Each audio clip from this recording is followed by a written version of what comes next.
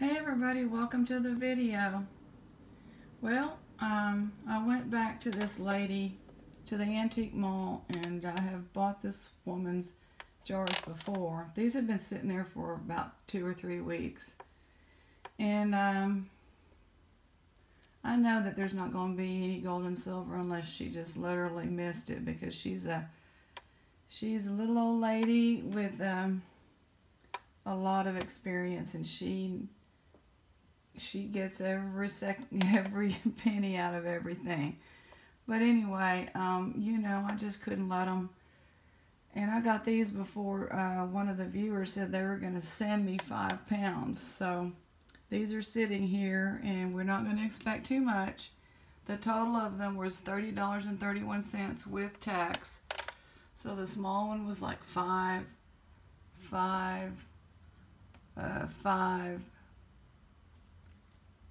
6, and 7 would be my guess.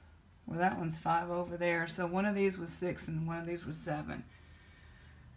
Remember that tangled mess in the last video?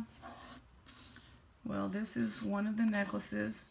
I had shown y'all the bottom, but it's nice. And then this one is very nice.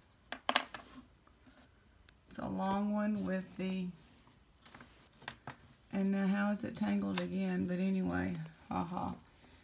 Pretty nice, really. There's no wear on it. Very long. And this one with the real agate here at the bottom. And then this one is Premier Designs.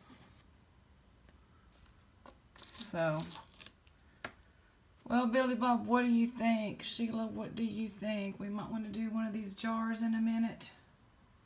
I think so. I am putting a lot of beads on. I don't have those are in the other room, but it's a whole box full of broken jewelry that is kind of beaded jewelry and some glass beads.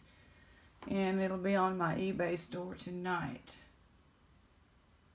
Alright, thanks for watching, joining us. Hopefully we'll go through one of these at least in a little bit.